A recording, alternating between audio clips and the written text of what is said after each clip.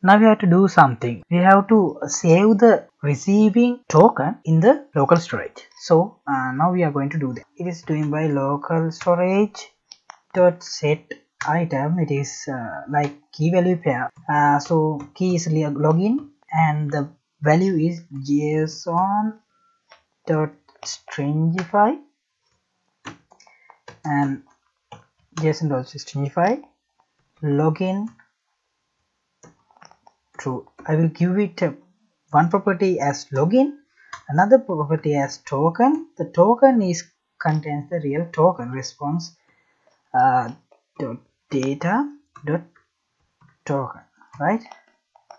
So now it can be saved in the local storage. Let's give it a try. Sanga@gmail.com and I will give the password 123456. Okay, now we are going to check with the local storage dot get. Here is the login property and here is the token property. We can implement the catch-alls so we can identify what is the error. So I'm going to implement the catch also. Console.log this error, right? Then I have to implement the text area part of the blog post part. So I'm going to implement in below that. So let's implement that using another div /div, right? Okay, get div. It's gonna be like this. I'm going to copy and paste. It's a text area. In text area, we're going to get this value, and there should be a function called create post. I'm going to implement this also. I will erase this for now.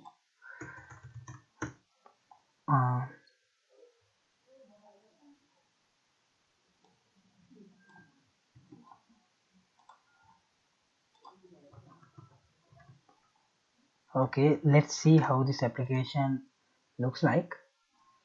Now we got the input, login inputs and post inputs, text area. But we all know that if the user is logged in, we don't want to show the login area to the user. So now we are going to implement that part. Before that, I'm going to add another properties to my state. I will tell you what those things in later. Login first I will give it as null, then the store it's also at the first it's also null, and the post also null in the first stage. So and there should be another function. So I'm going to implement the store collector function like this. The store collector function, it has a store variable and is going to get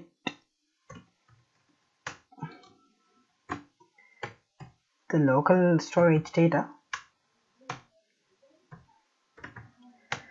It is going to get the local storage data. It's called login, and it is stored in the store variable. If this store variable and store.login is true, then this dot set state,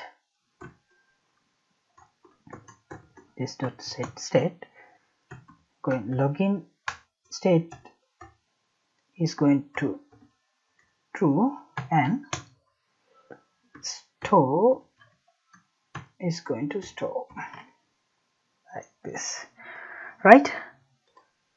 So I'm going to call this store collector function in login function in here.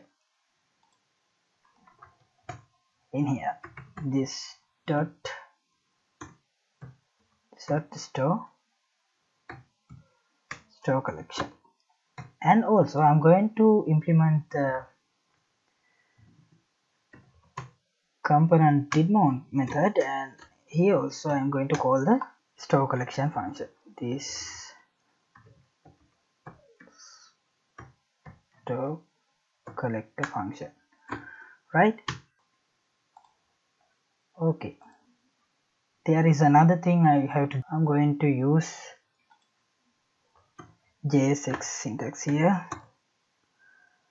If this dot state dot login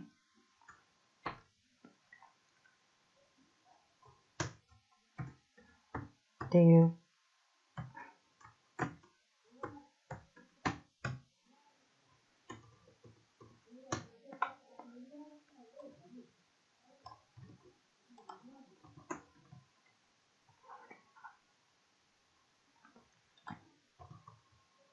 not, it will show this.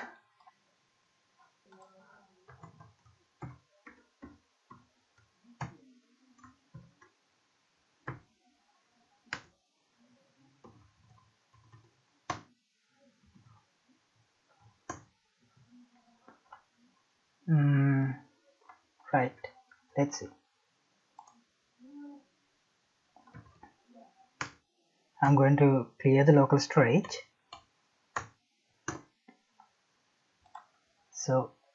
So this is our application, and we are going to log in it as sangha@gmail.com.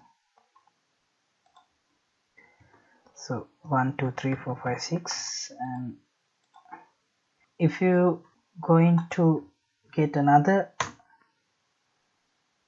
if you're going to get another browser or the browser window, now we have already logged in, so we don't want to log in again because we have the JWT authentication. Now we have to do is implement this post method, this blog post. We know that our server has this post route. It is a protected route. So how we going to access this post route in our application? So for that we have to implement this create post method. I'm going to implement this create post method. So it should have this. It will get first the token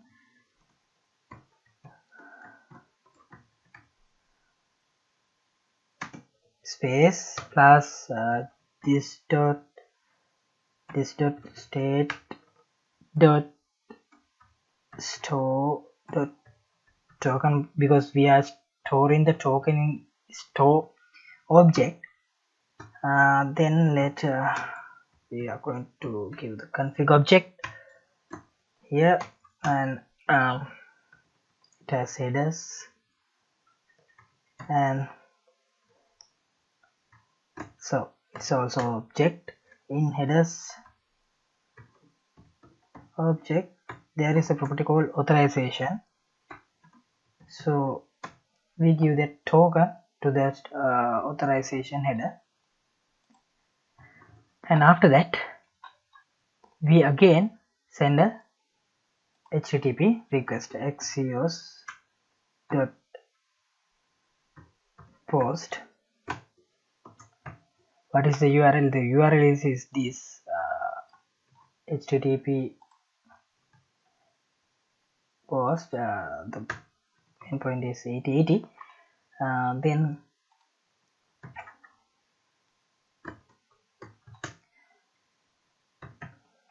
we send the post. Post is this dot state dot post,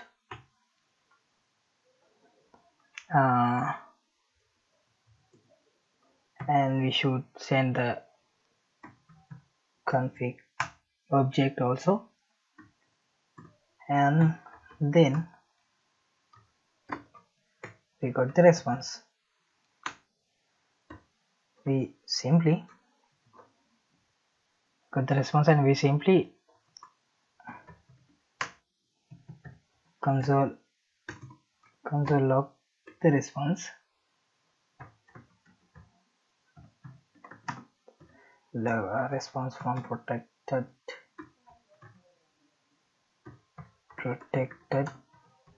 route.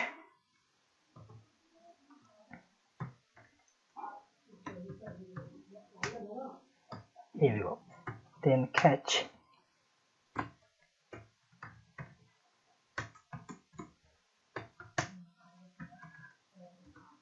console.log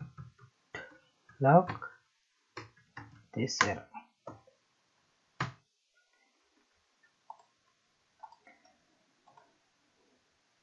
So now we can post a blog post. If we send this, here we got the response from the protected route. So we get the response status text okay, and the response is blog posted. Okay, this is how we access the protected routes using JWT. And we used React as our front-end application. We saw that how to store the JWT token in our local storage and how to send this JWT token with each and every request.